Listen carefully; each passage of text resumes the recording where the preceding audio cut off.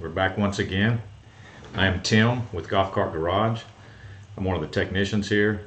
I'm involved in the Gearheads on Demand service that we provide at Golf Cart Garage. Every week we come here and go live on Facebook and YouTube at the same time. We are live right now. And we go over questions that we've received at the garage over the week or the past month, or we get questions every day. So we're going to go over some questions now. This is Thursday, February 10th. It is noon Central Standard Time where I'm at. We're going to get started, see if we can save some people some money, see if we can answer some people's questions, help them out a little bit. The garage is now open, so let's get started. Question number 1. This is from Robert P. My 2015 RX-V cart has fully charged new Trojan batteries, 4 = 48 volts. I failed to keep them charged this winter, but after putting an initial charge on them and then charge them fully with my Delta charger, the cart will not move. My questions are, do all EZGO carts have a reset button on the electric motor? Well, the answer to that one is no, they don't. It is wired as my horn and headlights and turn signals work fine. The battery light on the dash suddenly does not work. Your thoughts, please.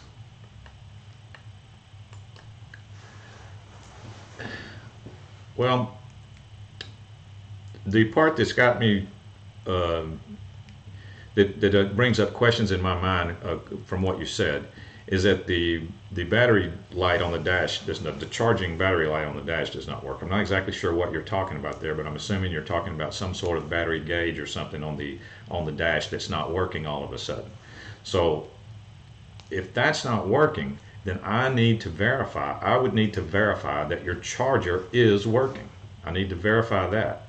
Like when you plug your charger in, I know you said that you fully charged the cart, but I would need to verify that it is actually fully charging the cart. So in other words, I would need battery readings at rest. Like, just what I mean by at rest is like take a battery reading before you plug your charger in. That would be considered at rest, just sitting there. And what is that battery reading there? Now with your voltmeter still attached, your voltmeter, your handy voltmeter, still attached to the battery, plug the charger in and watch your voltmeter and make sure that it is actually has some output and it's going into the batteries. And what you'll see is the volts rise on your voltmeter. I would want to verify that first, since you said that you let the batteries deplete over the winter, and I need to verify that. And it's because you said that charging light's not coming on. That's kind of suspicious there. So that's what I would want to do there. All right, let's go to number 2. I have a 2001 Club Car DS electric cart. I'm having a problem with it. When I drive it, it starts to cut out. It's like I took my foot off the throttle pedal, then about 1 or 2 seconds later, it starts to go again. It seems to do this at random times. I have replaced the batteries and charger and solenoid. I'm not sure where to go from here.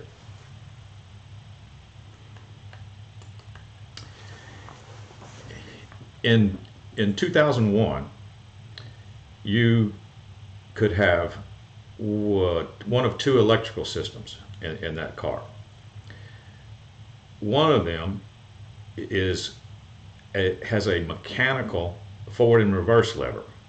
And what I mean by mechanical forward and reverse lever is that it's the kind where you have to, the forward and reverse lever, you have to physically turn it a long way to go into forward, and then you have to turn it like almost 180 degrees to go into reverse. That's one type of electrical system. The other type is just push button forward and reverse, just pushing buttons. So this is what I would do. It's very difficult to diagnose a car that is running, that's intermittent like what you're describing.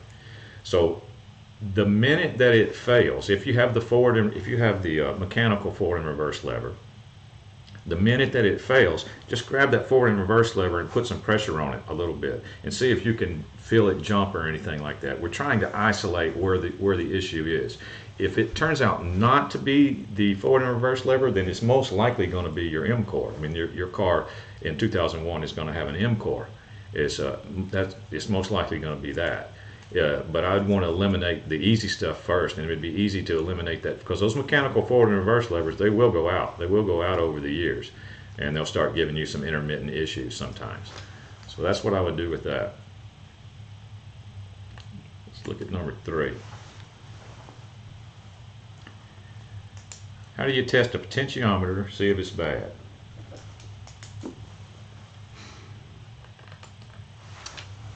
Well, depending on which model cart you have, it's going to change the test. There is a test for every potentiometer and every specific model and make cart. There is going to be some type of test. It may involve, I don't know if you're going to, these, a regular voltmeter has just regular leads on it. Well, they make leads that can go on your voltmeter that have clips. They're called alligator clips, where you can actually put them on a wire, or they even have insulation piercing probe leads that actually pierce the insulation on a wire and clip onto it. So in other words, you don't have to be where the wire is connected. You can just put a lead on a wire and it will pierce the insulation, and you can get a reading off of that one particular wire. Well, every type of potentiometer is going to have a real specific test on what you're testing for. Like club car, you're going to be looking for voltage 1 to 5 volts, and then you're going to be looking for 0 to 5,000 ohms, but on a specific wire. EZGO, you're going to be testing the inductive throttle sensor, is what EZGO uses for a potentiometer, and you're going to be looking for I think it's 1 to 14 volts on a specific wire on that one. And then Yamaha, it's a whole nother test. So there is a specific test depending on which cart you have, and you're most likely going to be looking for either 0 to 5 volts or 0 to 5,000 ohms. Just one of those two, because that's the signal that your potentiometer is sending to your controller. Let's see, number 4. When I plug in the charger, it goes to full charge. Black wire on cart plug gets hot. Needle on charger vibrates but doesn't seem to charge batteries.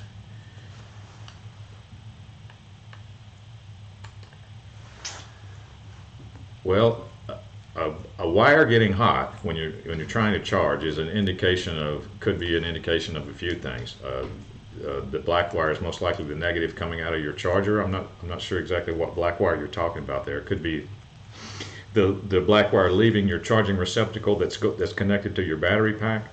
It could be that what you're talking about. But hot is indication of something. It's an indication of either something's wired wrong, or it could be an indication of really, really dead batteries, and your charger's having to work really hard in order to do it.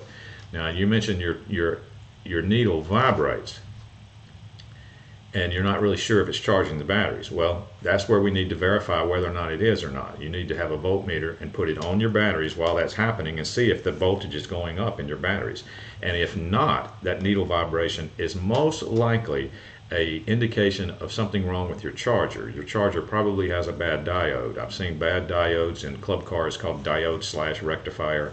In EZGO, it has a little heat sink with diodes on it. When a diode goes bad, sometimes I've seen the needle either just vibrate and sit there, or go backwards on the gauge and actually pop the circuit breaker on the charger itself. So you could have a diode issue in your charger also. Let's see here, number 5.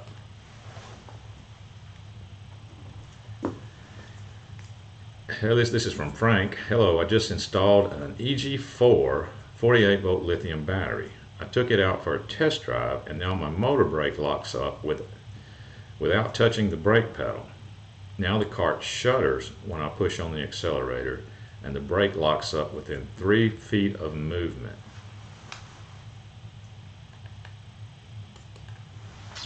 Okay, I'm not familiar with the EG4 lithium battery, but the one thing that you said that bothers me is that you described it as a shudder, and that would make me want to get a battery reading off of your lithium battery, because what happens when a battery drops down to an unsafe voltage and then you try to put a load on it, it can cause an electrical shudder. So it could be something to do with your battery that you might want to check with your manufacturer of that particular lithium battery and see what they say about your situation, because low voltage could cause your motor brake to lock up too. So I would need to verify that we're not in some type of low voltage situation. Even though it's a lithium battery, I still wouldn't want to verify that. Okay, number 6. This is from Gary. Hi, the 3-prong device green light stays on for about 4 seconds and then goes out. My batteries will not charge because of this. Will replacing that plug-in solve my problem, or do you think I need to buy a whole new charger?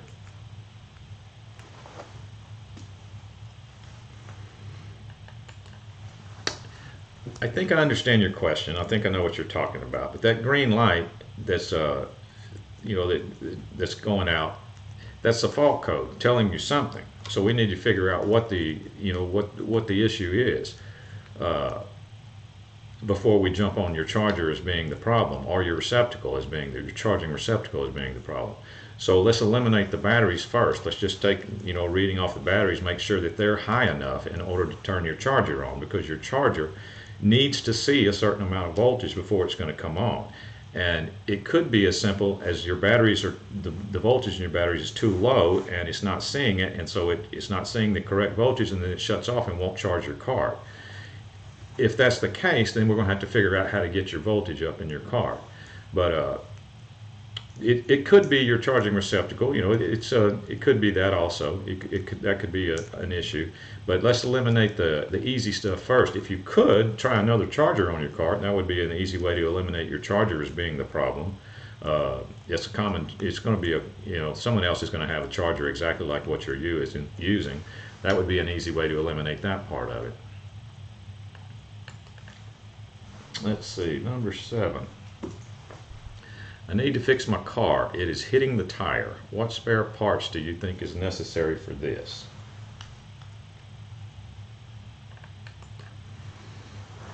Okay, something is hitting the tire. I'm assuming what you're talking about is like when you turn the steering wheel all the way and something's hitting the tire. Well, if it's a stock golf cart that's never been modified, that should not happen. So if that's happening, then you have a worn out part somewhere in the front end. Could be steering box, could be a bent spindle, could be a bent A-arms, like on a club car precedent. They have these weak A-arms, that can bend when they just barely tap a curb. It could be several things. So you just need to make sure first that nothing is bent that's caused this. Or, if your car has been modified, then you might need to get a offset rim or a bigger rim, just so it won't rub, or spacers. They even make spacers so you can space your wheels out a little bit, just to get them a little bit further away from the car. Just need to make sure that nothing is bent first before we proceed. Let's see, number 8.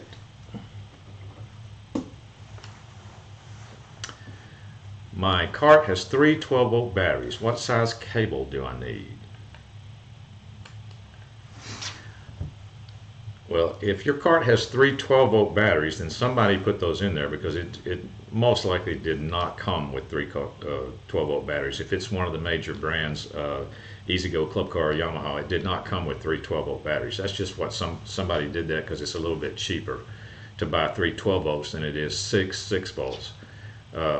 So it will work. I'm not saying that won't work, that you just won't have near as much of a range that you can drive the car before it needs recharging as you would with 6 volts. Now, as far as cable size, it wouldn't be any difference than the stock size cable used on the 6 volt configuration, which is 6 gauge cable. That's pretty much what all golf carts come with. Stock is 6 gauge cable. So that's what size that would be fine. If you're happy with the 3 12-volt setup that you got going on, if it's charging correctly, if the cart running, doing what you need it to do, then by all means just leave it that way. But 6 gauge cable would be fine. Number 9. I have a 2012 EZGO RXV electric cart and want an extra set of keys. How do I determine the correct replacement keys? Well, you go to golfcartgarage.com for a EZGO RXV. Go to golfcartgarage.com, and on our home page there is a search bar at the top of the page, and you plug in this part number in the search bar, KEY-EZ2. 𝗂𝐻-EZ2. That's keys for an 2012 RXV. All right, let's see, number 10 is from Brian. I bought the Lester Summit 2 charger and hardwired it to my 2004 Club Car Precedent electric golf cart. Was informed by a Dave video that all I had to do was hook it up permanently to the 48 volt cart and didn't have to do anything else with the OBC or anything else. For some reason I lost the clicking of my solenoid, so I'm getting nothing when I'm pushing the pedal down. I replaced the potentiometer, ignition, F&R switch and solenoid with new diode and still no clicking of solenoid. Battery voltage is over 50 volts. Well, the Summit, the charging circuit is completely separate from, you know, everything else on your golf cart. So just by hooking up the Summit 2, this is what I would say. Disconnect the Summit 2 and see if things start working again. And if it does, then it's going to be something to do with the little blue wire. You can just disconnect the blue wire. The blue wire is sending a lockout signal to your controller, and because if that solenoid doesn't click, your car's never going to run until you get the solenoid clicking. So I would disconnect the Summit 2 right off the bat, and just to see if that changes anything, because it shouldn't have changed anything by connecting it. But let's disconnect it just to verify that. Otherwise, you have a completely different problem. But it does seem odd that that's all you did was connect the Summit 2 charger, hardwired it in, and if that is the case, then it's going to be the blue wire. Number 11. I'm having issues of charger not working and don't know what to do next. If I jumper the 2 power wires on the relay, the transformer hums and gets warm. Circuit board, diodes, and capacitor. Can you help me with the part numbers? And you included pictures, so I see that that's an EZGO total charge is what that charger is. It's an old charger, but parts are still available. From what you said you jumpered the relay and the transformer comes on and you can hear it. Well, at that point I would want voltmeter readings to see if it's outputting 100%. That's a 36 volt charger that you're talking about. If you jumper the relay and the charger comes on, take a voltmeter reading on the end of the plug to see what it's putting out. It should be putting out about 46, 47 volts, something like that, out of the end of the plug. If it is, it seems to me at this point the only thing wrong is that relay. Well, since that relay is mounted to that circuit board and it's not removable, you have to replace that entire circuit board. So you just need a circuit board for a total charge charger, and you go to golfcartgarage.com and plug in this number. Remember earlier I talked about the search bar at the top of the page? At the search bar, plug in CGR-083. That's the part number for the circuit board for a total charge 36 volt charger. Let's see, number 12.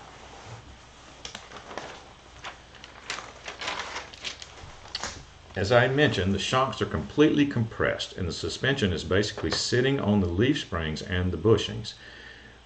We have already busted one set of bushings, so these have been replaced, but you can see how compressed the lower bushings are currently. The cart rides extremely bumpy and bounces. I have changed wheels and tire kits, hubs, etc. But it seems to be a suspension issue, and there's really not a working suspension in the front and limited in the rear. Looking for some advice on what to do to correct this issue.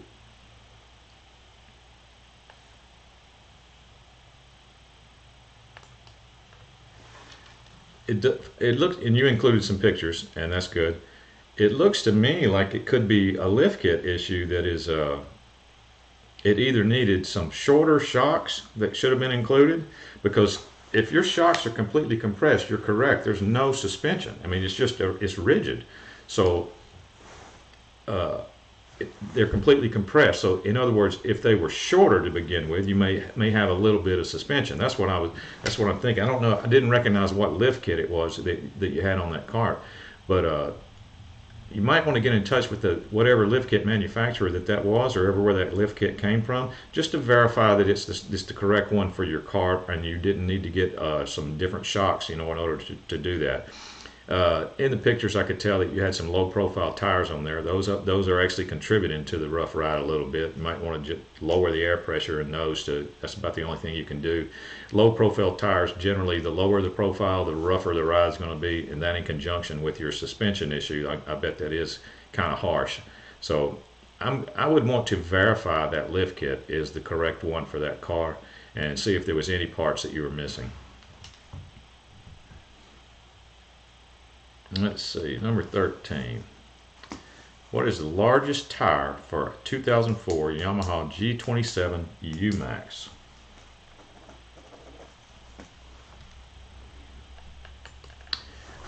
A Yamaha G27 UMAX is it's not really a golf cart. It's a golf cart that is Yamaha sells out of their utility line.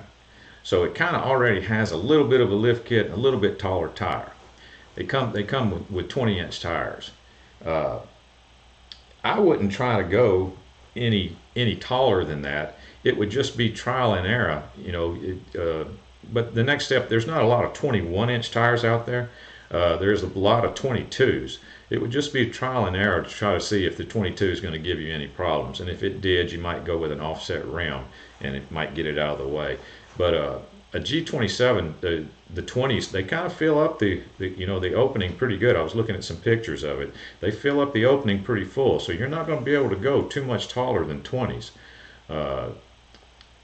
So you might maybe you could get one for a test. You know, see if you could find two 22s for a test just to see if that would work or not. Okay, let's see. I'm looking at the 3-inch drop spindle lift kit for my golf cart, 2010 Precedent. Does it allow for front end alignment? Well, it kind of depends on what you mean by front end alignment, because drop spindle lift kits do not allow for caster or camber adjustment. Because it's a drop spindle and it connects to your tie rods, you still have the ability to do toe in and toe out. That would be this, toe in and toe out adjustment. But you do not have the ability for camber and caster adjustment. That would be this of your tires. Now, we sell a camber correction kit for a Precedent. So you could get the drop spindle and then the camber correction kit if if your camber or caster was too far off. So to answer your question, no, they don't allow for a full front end alignment, but they allow for toe in and toe out. That's it. Okay. What are some of the things that would cause a no-click situation of the solenoid on my Club Car 2004 48 volt? I have changed the potentiometer, forward and reverse switch, key switch, and solenoid and diode. It has the new Lester Summit 2 with the onboard charger installed on it. Wrong terminals with a question mark.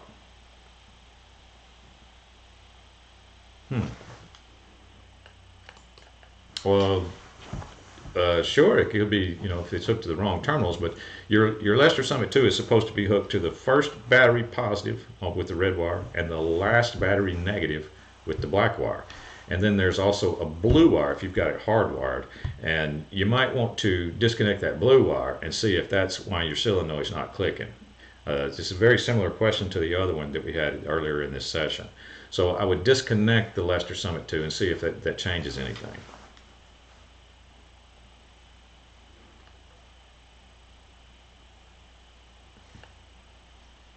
All right, number 16.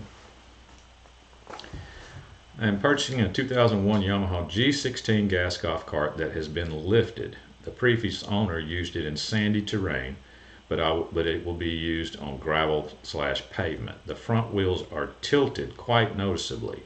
I believe they call this a camber issue. What do you recommend to correct this and make safer to use on firmer pavement? Also, I noticed a droop on the driver's side rear. I think this may have something to do with the spring or spring assembly. Your thoughts? Well, most lift kits do not have, most of the lesser expensive lift kits, let me rephrase that, they don't have adjustment for camber and caster. It's only the higher end A-arm lift kits that have adjustment for camber and caster. So one way to fix that issue on your cart, because there's no adjustment on it now, I'm assuming, or you've already figured out where it would be on your particular lift kit, would be to change your lift kit out. Change the lift kit to one that does have camber and caster adjustment. There are several out there that do. Now, there's going to be a more expensive lift kit than what is on there, though. The droop in the rear. See, Yamaha doesn't use leaf springs in the rear. They use coilover shocks, and they also make heavy duty coilovers to go over your existing shock. Like you take the original spring off of the shock, the coilover, and you replace it with a heavy duty coilover, and I guarantee you that'll take your droop out of the driver's side.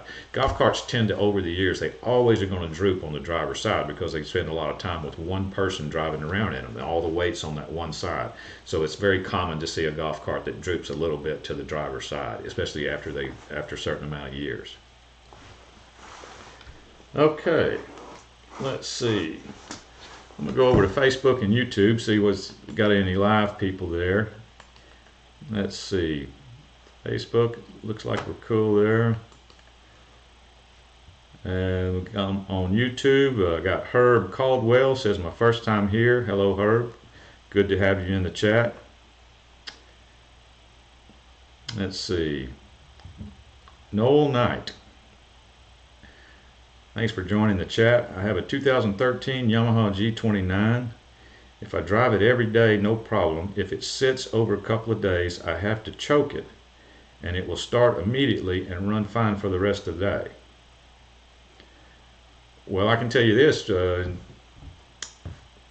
Is this a fuel injected car? 2013. I know 2012 Yamaha G29s, you could get either carbureted or fuel injected.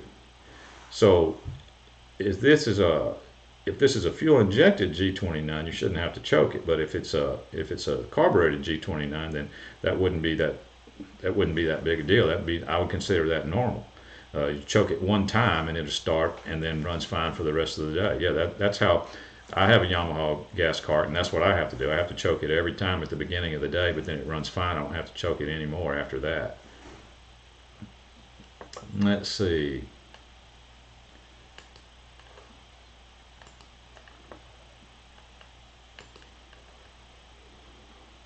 I'll leave this running while I close. Let's see. I wanted to remind everybody that like I was telling you earlier, I'm part of the Gearheads on Demand service that's offered here at Golf Cart Garage. You can go to golfcartgarage.com, and you can look at on the home page. Look for this logo. You just might have to scroll down a little bit. Click on this logo, and you'll see all these time slots that become available. You can sign up for a phone call with me if you think you need to speak with me about a golf cart issue. If you think it's something that I need to see in order for me to help you, you can also sign up for a video session where I will send a link to your smartphone. And at the designated time that you picked, at the convenient time that you picked, you'll get a link on your smartphone. All you do is you click the link. You just hit the link. That's it. And then, boom, I'm there. And then I can see what you're pointing at. And, like you can show me your issue if you think it's something I need to see. Or you can just schedule a regular phone call, and I'll call you at the scheduled time. Wanted to remind everybody about that.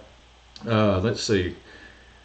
I started doing a little tech tip at the end of these sessions lately, and a question came up this week from a customer that I wanted to address, and the reason is because a lot of people nowadays are doing lithium battery conversions, and it can get confusing when you're talking about lithium versus lead acid, and then amp hour versus amp hour at a certain minutes, and it can get confusing. So the simplest way, the question was, a customer calls up and says, should I get the 80 amp hour lithium set for my conversion, or should I get the 100 amp hour lithium set for my conversion? Because the lithium companies, the ones that we sell, they offer you different configurations.